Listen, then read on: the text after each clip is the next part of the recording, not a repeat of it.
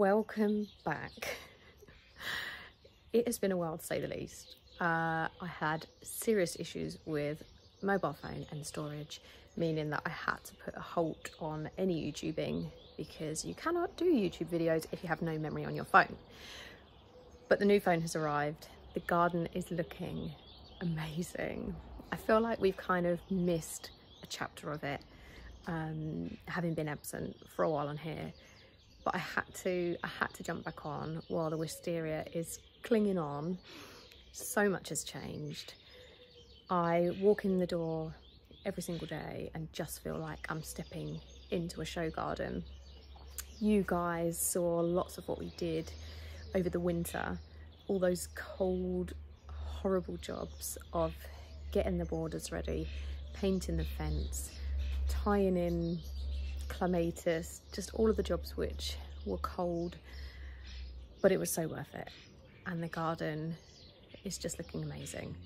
So let's have a look. I'm not only going to do a tour of this border, this little bit of garden which we call the statue garden, but I'm also going to do you a tour of the whole lot because everything has changed. So we'll take a look at all the different zones of my garden, including all of the mess and all of the things that I've got to do. So here we go. So here we have it, the current view as you walk through the entrance. So I kind of think let's head over here. Let's start over here. We've got a lot to see. This is quite a new change. So I have moved my plant theatre over to this location because it gets less sun than being in the container garden. I still need to have a little tinker around with pots. My friend picked me up some bargain pots from the from car boot sale. So I need to add drainage holes to them. But yeah, I'm really pleased with that. Since I last saw you, we've also moved a laburnum tree out of this tiny border that wasn't really bringing anything to the party because it couldn't really do much being under the wisteria. So we moved it into a pot at quite a crucial time. It kind of looked like it was leafing up really well, but then I think all of its energy is going on making sure the roots are okay. So it's looking a little bit sad, but we'll persevere. Next year hopefully will be its year. The Fatsia are doing really well in here. I've kind of battled with lots of different things over the years trying to get it to work, but it's kind of partial sun. Flowers don't do great in here because it is very shaded once the wisteria is in flower, but I love the green look. I've also got some ferns in there, and a hydrangea Annabelle cutting, which looks like it's doing well. So yeah, I'm pleased with that. We've got a lot of wisteria petals on the floor. Let me just step back so that you can see where we're at. I'm going to keep reversing all the way down the path just so that you can get full appreciation for how gorgeous this is. A little bee just enjoying, literally the whole thing is buzzing, literally buzzing with bees. It's just incredible. It's the best year it's ever been. We were so lucky not to get an April frost because it can be game over, and I lost hundreds and hundreds of flower buds last April because of a frost. You can see I've literally only got to touch it and it snows wisteria, but it is looking amazing. And then let's step into my very own little show garden, which I'm so proud of, and I just can't believe. Just saw a little bee going here. Yeah, it's literally the whole thing is buzzing with bees. It's getting right in there. Yeah, I can't even tell you how proud I am of this. I think the transformation that's happened this year has just been incredible. Painting all the fencing black, so the majority of everything in our garden is black anyway, but I had this side in white in a natural stone colour because I thought I liked that.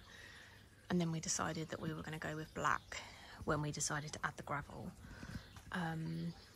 But yeah, it's just, let me step back here so you can see the statue as well. Oh, I've literally got bees all around my head. It's just all come together. It really has. So let's start in this border. So I've had to plant this garden, this whole garden, according to the sun, really, because each section of it gets a really different amount of light. So this section definitely is shadier because it is sheltered by the garage. So this is quite a shady border. And then here, this area is pretty shady. And this corner is pretty shady, especially when this wisteria grows even more. It sticks out quite a lot, meaning that this is pretty shady. So I do alter the planting per border, really. So I've got some astilbe in this corner, which I actually moved. Last year I had them near the pond, but they didn't do well there. It was too sunny, so they have been moved here. I think they've already got flower buds on, which is a massive improvement on last year. These alliums, look at the size of that allium. I think this is a purple sensation, but considering it's in the shade, it looks pretty happy. This little section here is looking a bit collapsed, so there's a lot of allium foliage that I'll be able to take away soon, and I have put some foxgloves in there, but I think possibly I might need something shade loving to go in that gap, although it depends how big this Annabelle's going to get this year. I'm not sure, because it will spread. I did have a gorgeous parahebe, which sadly got really damaged this winter. I get a lot of questions about these over on Instagram. So these are my gorgeous ferns that I got from Tesco's 2 years ago. I think they were £2.50. They're like a lovely limey colour. They're just amazing. So I'm really pleased with those. I'm going to see if I can divide them this year. I've never done that before, but I'm going to try. Some lovely forget-me-nots, which do just self-seed everywhere. If you don't want that to happen, you can pull them up or cut them before they go to seed, but I kind of love it, and I can always tell when they're growing in the borders, so if they are a problem to me, I can just whip them out. I just spotted my first of my homegrown Swan River daisies. Doesn't want to focus. That's a bit annoying. Why won't you focus on my gorgeous flower? That's really annoying. Yeah, I grew them from seed over the winter. I've planted loads of them in the borders, and I've still got some more that I can put out as well. But I love Swan River daisies. This is a hydrangea Annabelle, which looks like it's not loving this boiling hot sun at the moment. Then I've got alliums, some nigella that's self-seeded, then the ranunculus are kind of coming to an end, really. Some more alliums, foxgloves, some seedlings on the windowsill. Then I've got Veronica. Veronica is a great perennial to add to your garden, and it's really easy to divide. So that originally was one plant, and I just chopped it in half. So I think I've probably got about 4 of them around the garden now. They're really easy to divide. Then I have got a lovely campanula here, which is going to need staking, because that's going to get really tall. Now is the perfect time to think about staking your tall perennials. So your delphiniums, I've already staked all of those. This isn't a perennial, this is my larkspur, which I grew in the autumn, but I've got bamboo canes in to support all of them. I've just spotted my first gladioli over there. I bought some early gladioli, but that isn't the colour they were meant to be. They were meant to be an amazing fuchsia pink, so we'll see what I think about those. The gorgeous clematis is looking amazing. I love that. Oh, I've got a peony really looking like it's going to burst soon. They were bare roots that I bought last year, which did absolutely nothing last year. And this year I've only got one bud. So I'm not sure. I mean, they do fill a good space, but I'm not sure I'm totally set on keeping peonies in the border. They just take up a lot of space for a really short flowering period. Then we've got my first larkspur, which is really pretty. It's actually growing on me. When it first flowered, it was a really dusky pink and I wasn't so sure, but I love it now. And then this is my Gertrude Jekyll David Austin Rose, which is a year old. The boys bought that for me for Mother's Day last year, and I'm going to be growing it as a climbing rose. So you can actually, so that particular variety, Gertrude Jekyll, they're sort of, roses are like tested for their ability to be shrub or climber, and Gertrude can be both. So I'm going to be growing mine as a climber, which just means that I need to be tying in the growth. So when I get all my lovely long shoots, I'm going to be trying something a little bit fancy actually, and tying them in spirals and different shapes to create some nice structure. But yeah, I absolutely love the colour. Yeah, I think I might need to give that a little bit of attention and get that staked.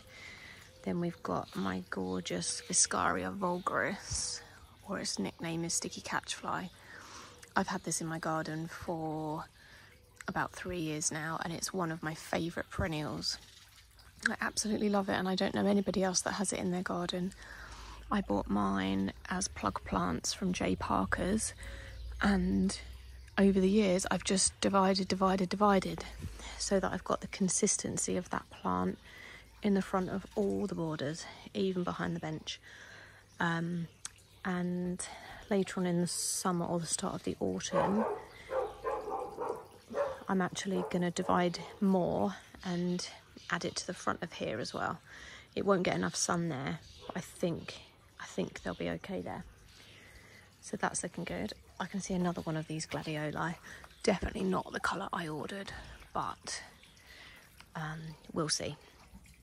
Then you might remember when I started this border transformation in the winter that I added a lot of plug plants, and one of the plants was Salvia caradonna, which is actually a plant that's new to me, but I'm really excited to see what it looks like in the garden.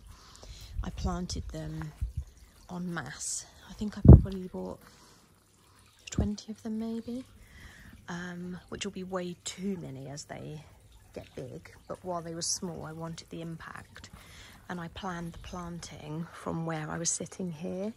So I've planted them in drifts going into the border all the way along, so that I'll get a consistent streak of purple running through the border, or that's the plan anyway. The first of the foxgloves, really looking good. Another beastie delphinium, I think that might be a white one actually. Then the sedum is looking really good. That's another perennial that I've had in the garden for about 3 years, and again I just keep dividing it, so I've got masses of the same plants all along the front. And sea thrift, that's another one of my favourites. Absolutely love it. And yeah, lots more Swan River daisies planted in there. I've added some Gora. So yeah, oh, I've just spotted a first of my hot pink salvia, so that's exciting. That climber, this is my new clematis called Blue Angel, and that probably is at the top of the fence now. Yeah, so I need to tie that in, snip the top to stop it climbing any higher, and then that should bulk out a bit, and I'll get flowers from that, I think June maybe. And then I've got another rose here called Gabriel Oak, but I'm not sure that I've put that in the best position, so I might have to rethink that one, because this one can't be trained as a climber. It will be a shrub rose, but I'm not sure it's the biggest. Or maybe the delphinium just needs to move, I don't know. So that one's work in progress. This is probably my favourite colour of foxglove. They're almost like two-toned. I absolutely love them. I've got a thalictrum in there. My phlox I've already Chelsea chopped. You can see more of the Salvia caradonna. This wiry looking thing is my amazing solar light that looks like an allium. It's just incredible at night. Then let's go around to the pond. More phlox, more veronica. So all the planting I've repeated all the way through. I've then got an erigeron in here. I've only put 3 dahlias in this border this year. 3 that are colours I love. I can't remember what that one is. Lavender Perfection. Then I've got Havana and Karma Prospero. So that's one. Got another one in there. And then another one down there. So the idea being that as they grow, I can tie them to the fence, because it's sometimes tricky to incorporate dahlias into a perennial border. They just can be quite messy. And then I've got this wildflower here, which I'm just letting be because it's beautiful and the bees are enjoying it. So that's kind of climbing through my bleeding heart. So yeah, I'm allowing that to be there. The hostas are absolutely enormous and taking over a little bit. This is Lythrum. Lythrum Roberts, I can't remember its proper name. I want to say Robert's Delight, but I'm not sure if I've got that right. I'm a hot pink Lythrum. I've got another one there because I divided it. Then my beautiful dwarf lilac tree. Once this has finished flowering, I need to prune its shape because it's looking a little bit wonky. So I'm going to neaten that off. Fatsia has just gone crazy. Then I've got a calla lily behind there. It's doing really well. The filter needs cleaning actually in the pond because I can tell there's not so much water flowing through it. Looks a bit of a strange shape. And then at the back you'll see the wisteria. So this is wisteria that we trained a couple of years ago, so that's why this is flowering. This is last year's growth, so that won't flower this year, but it will flower next year, and then all of those whippy shoots will tie in, so that will flower 2 years later. So we've managed to spread it a lot from the main plant all the way around this new pergola. It's really quick growing. The gorgeous Beni Chidori blossom tree has had the chop because it grew insane amounts and it got completely out of control. So we pruned that into a bit of a better shape. The gorgeous rhododendron is coming to an end, which is such a shame because it's just been stunning. When it first starts to flower, the flowers actually are really bright fuchsia pink, but then as they come to an end they go this pure white and then drop their petals all over the floor. So last year it didn't flower for me because we moved it. It had been behind the pond, but I wanted it in a better location, and yeah, I sacrificed a year of flowers, but it's been so worth it because it's just stunning. Then I've got a hydrangea down there which is not doing particularly well. I have no idea what it is because it came in a cheap pot that I bought. It was already in there, so I have no clue what it is. Then an acer. Then I've got some hardy geraniums. I love hardy geraniums. I think they are great for filling a space and creating a bit of impact. They do need to be controlled for sure. This has quadrupled in size, so in the autumn I will dig that up and give it a massive chop and just give lots of different pieces to people. I have actually got some more of it under there. It literally gets no light under there. but it's a good bit of ground cover. They definitely serve a purpose. Oh yeah, then the steeper grasses. I had a bit of a disaster with steeper grass because I bought them from Crocus and nothing happened. So they've actually really kindly replaced them. I didn't know Crocus did a plant guarantee. So yeah, they've replaced them all. So hopefully they will catch up soon. Right, let's head round to the other garden, I think. So through the wisteria, down what we call Wisteria Alley. I really had intended on repainting this fencing before the spring, but it never happened. Yeah, so down here, this is down the side of the conservatory, and then round into the other bit of our garden.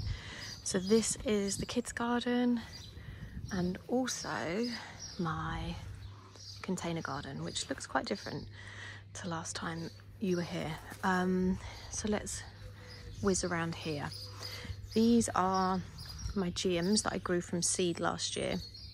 I love to grow perennials because it's just so worthwhile, isn't it, when you're growing something that's just going to come back every year.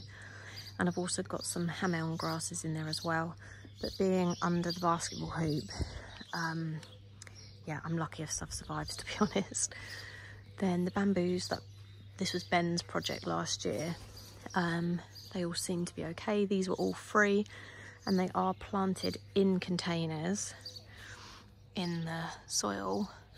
You can see, like, this is a new shoot that's come up right at the edge of the pot. So yeah, they're obviously happy. Then this little corner is what I call the breakfast garden, because it's the perfect spot to sit, because you get morning sun here. It streams down like the side of the house. These Fatsia I planted in August last year, and they were that size. So they've doubled in size.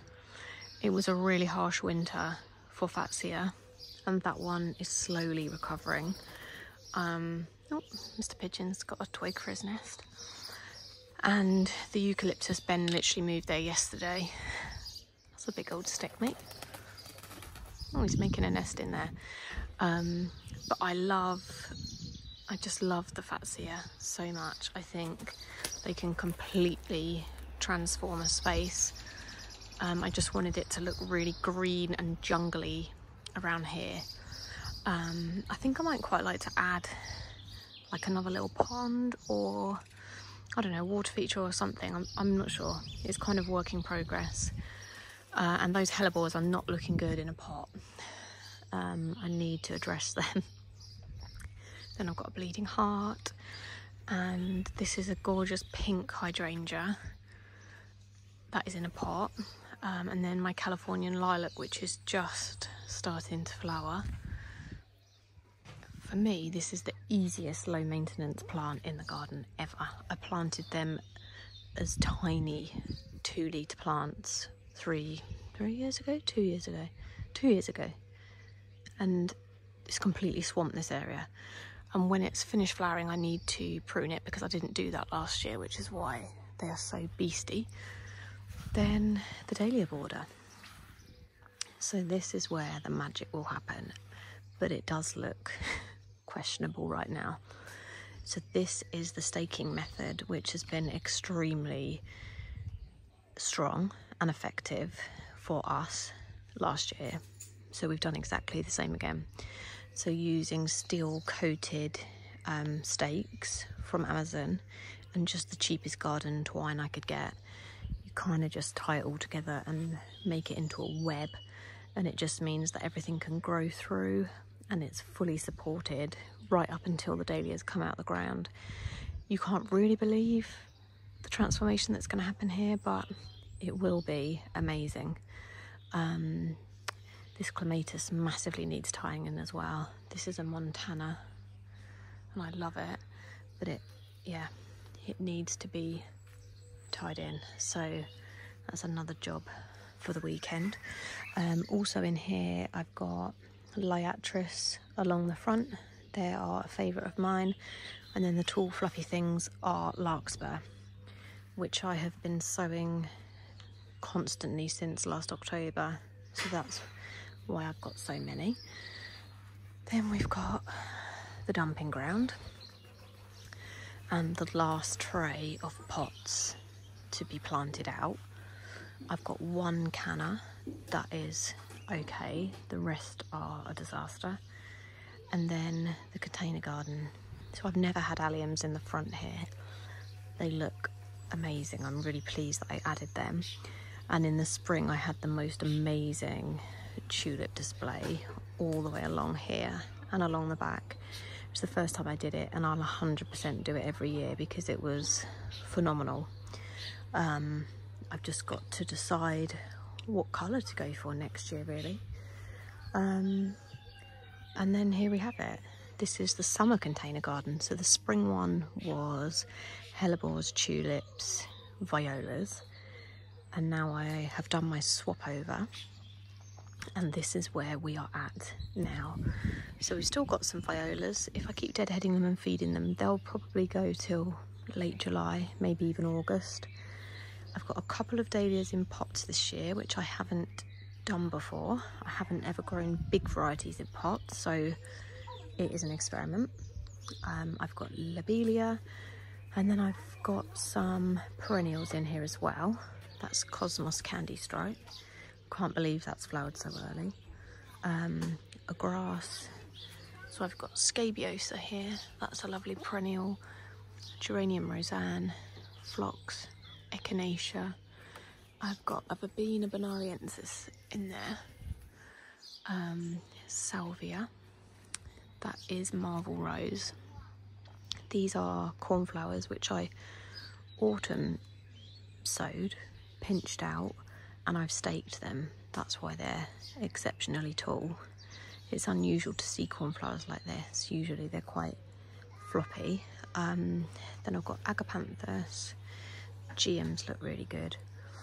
I've got some Malva over there. This is my foxglove tree. And then a rose which I moved, which is looking a little bit sorry for itself. And then obviously I can't ignore the amazing new floating pergola that Ben built. I'm going to share more on this because I've had a lot of questions about this over on Instagram. And it cost us £150 to build. So that was for the wood, the catenary wire, and everything you need. So we're really, really, really pleased with that. It's just kind of really set that off as a lovely area. And in the next half an hour, that will be in the sun. So this is kind of our full sun spot here, really. Then, yeah, the last of the seedlings to go out is kind of the dribs and drabs. You know, when we all get to that point where we just want it to be over. Then I've got zinnia, loads of zinnia. I don't know where I'm going to put them. I'm undecided whether to do them in pots or put them in the border. I have got some more seeds, so I'm going to do another batch because I think I'm going to love them. And then I've started to do some honesty ready for next year because they are a biennial, but I've only got 3 out of the 6 that I had sown. It looks like some of the seeds have like floated to the top. I'm not sure what's happened there. And then wallflowers, so they will be ready for the autumn. I need to thin them out. And there we have it. A tour in half an hour. So I hope you enjoyed that tour. I'm so glad that I've got the phone issue sorted because I know that there will be a lot more to come. I'm going to jump back on doing a weekly garden vlog to show you really as the garden changes, because it's going to change every week now. So yeah, weekly garden vlog will be back. So I hope you enjoyed this. Don't forget to subscribe, and I'll see you next week.